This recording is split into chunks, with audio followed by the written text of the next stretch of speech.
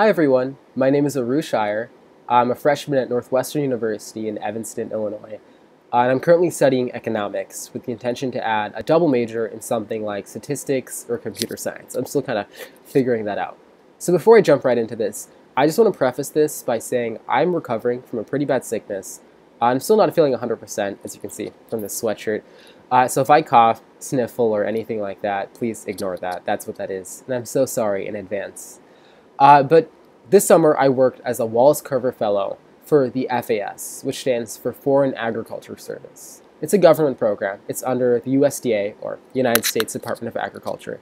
And I specifically worked for something called the Cochrane Fellowship Program. So I worked on the Eastern Europe and Eurasia team of this program.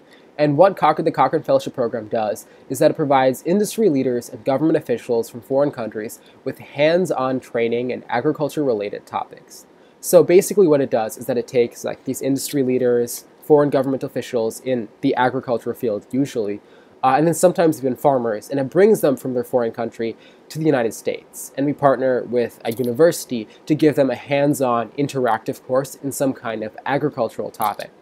The hope is that they take this information, and when they go back to their country, they apply it to improve agricultural processes and outcomes. And that's a big part of why I would say my work matters. It gives them the tools, the international leaders, the tools to improve agricultural processes and outcomes in their countries.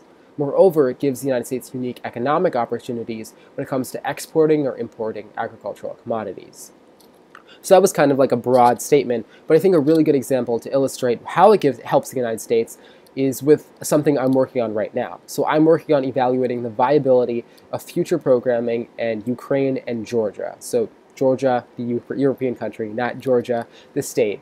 But a couple of examples of programs we've run in Ukraine have been programs like seafood marketing or seafood cuisine / preparation, right? And the reason this helps the United States is because right now, the narrative I'm trying to put forward is that right now, because of Ukrainian economic crisis in 2013, seafood consumption has been down, but it is on the rise right now, right? Additionally, the most popular growing seafood in Ukraine has been Alaskan cod and roe, traditionally American fish. Through more Cochrane programming, we can establish ourselves as bigger players in the Ukrainian seafood market if we improve things like seafood marketing and specifically the marketing of American fish.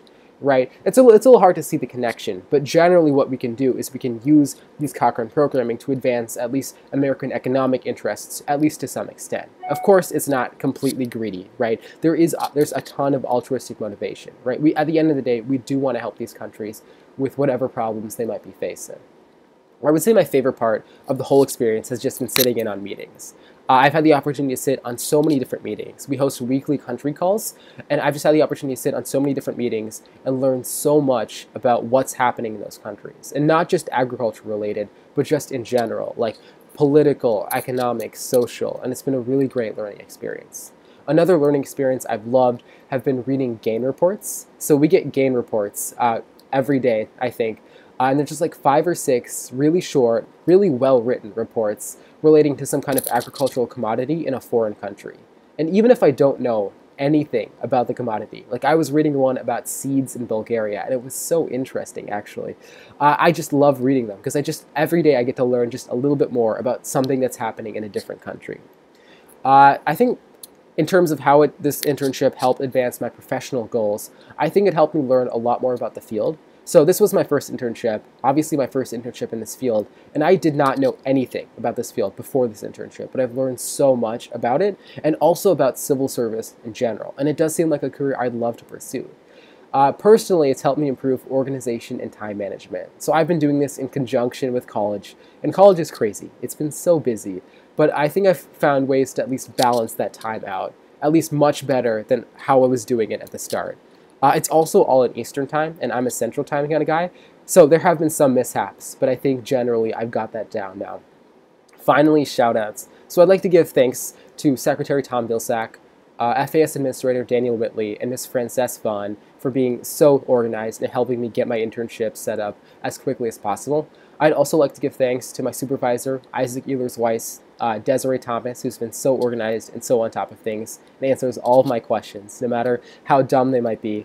I'd like to thank my co-intern Haley Fisher and just everyone else on the team. So Kara, Gio, Bree, Abigail, Joe, Gabe, and so many other people who I think I just ran out of time to list. I'd like to thank you all so much for listening to my video, and I hope you guys have a great time. Bye.